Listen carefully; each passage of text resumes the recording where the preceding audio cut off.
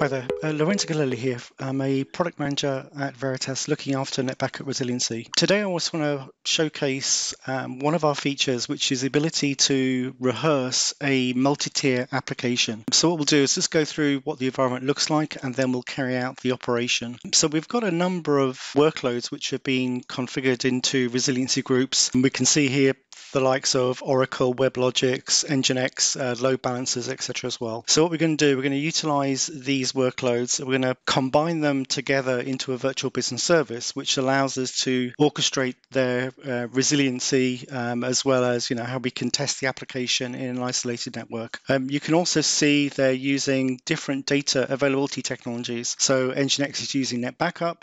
We have a physical Oracle database using Volume Replicator, and we're also using our replication data mover technology, which we can use inside the Resiliency platform. That's being used for the WebLogics. For the ability to provide the automation for these workloads, we can combine them into a virtual business service.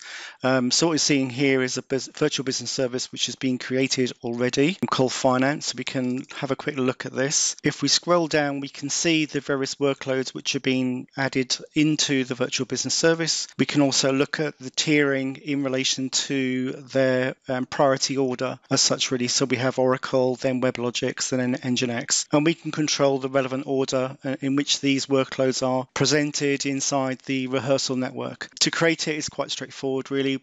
Initially, you add a tier, and then you can move, the various workloads into the relevant tiers that you want to control. So the other thing I want to show as well, I guess, really is the DR location which we're going to use. So if we switch to the disaster recovery site, we can see the various workloads which are running in there at the moment. And we've got no virtual machines currently present there, and we're going to obviously fail those over as well. The other aspect I want to quickly show was on the physical clusters. So we're using the part of the InfoScale technology, the volume replicator for the Oracle database. And then what we'll see in London, which is a DR location, we should see this come online in the isolated network that we want to use. Okay, so the first thing we can do is carry out a rehearsal. And we'll just follow this through. And then what we'll see is the progress in relation to the activity which has been carried out. So what we can do, we can see a visual view inside this activities pane.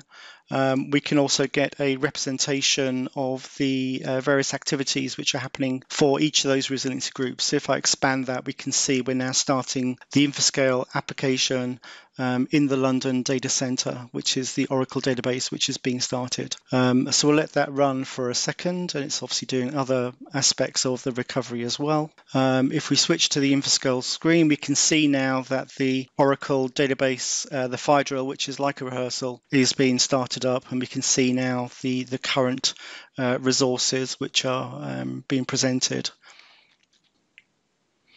Okay, so the Oracle database is now online. It took about 1 minute and 11 seconds to do that. Next, we're going to be rehearsing the WebLogic application stack. This will actually go through the recovery aspect of the workload into the DR site. And this is using the Resiliency Data Mover technology. So the replication is happening at the VM level via the ESX servers using the VMware for API filtering. So if we look a bit more detail on the activities which have been occurring for the recovery of this VM, we can see things like freezing replication, configuring the various requirements for the storage for the virtual machine, updating things like tag information, and then we're now in the process of actually registering the virtual machine itself. So let's have a quick switch over to the London site, and we can see now the Linux VRP pre-rehearsal VM, which is the definition name for the WebLogic's VM workload, which has been recovered. So it's currently going through boot state at the moment. And if we look back at the activity, we can see now it's registering the virtual machine, it's assigning the relevant IP address for the networking, and then the VM is ready to be utilized, and then it'll wait for the next tier, which will be the nginx VMs, which will be recovered next. Right, so the WebLogix application is now online, and if we look at the next stack, which is the nginx load balancer, it will actually go through a restore operation as it has a low RPO. We can see the restore job. If we switch to NetBackup, we can see the two workloads are being recovered at the moment. They're utilizing instant access, so again, that will speed up the recovery time objective that we have for the workload. And what we can do is we can look at the London site and we can see the Linux pre-rehearsal, and then shortly we'll see the two instant access VMs, which are part of the nginx workload, are being stood up, and they're starting to create the virtual machine. So we can see all of the relevant activities have now completed. The real benefit, I guess, of this solution is the different RPOs which can be applied to the workload. So this Oracle workload has a 0 RPO because it's using synchronous replication. The WebLogix app is using an RPO of 5 minutes, and the nginx, because their data doesn't really change that much, their RPO is around about 6 hours. But there, you can combine these together and provide that capability. The VM has completed. We can see there it's also updated the IP address and DNS updates, and then started the relevant system as well. So if we switch back to the vCenter environment, we can see now our VMs are online and ready to be tested, verified in relation to their ability to host the application. The other thing I wanted to do is just show that we can also automate this process. So we have automation plans. If we look at resiliency plans, what I'll do is I'll create a new one. And basically what this workflow does is allows you to create your own process in relation to the workflow. So the ability to rehearse a virtual business service, you can just drag and drop the relevant operation into the workflow template, basically edit that in relation to the various virtual business service that you're looking to test, and then obviously save the relevant components there. You also can inject things like custom scripts into this workflow. These can then be saved and then can be scheduled, performed on a quarterly, monthly basis as you see fit.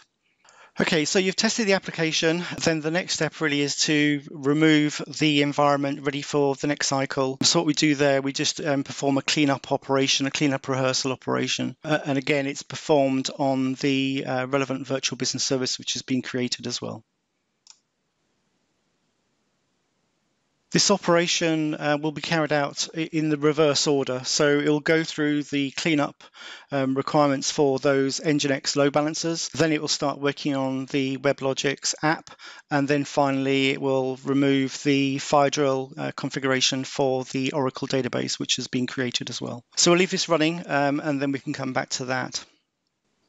And now we can see the relevant operations have completed for the 3 workloads as part of that virtual business service. You can obviously go into the activities and view, exactly what's happening in relation to those operations. So for the WebLogix app, we can see stopping the virtual machine, removing the IP DNS, and then obviously deleting snapshots in relation to this environment as well. So we can, I guess, double check to make sure things are offline. So if we go back into London, we'll see those virtual machines have now disappeared.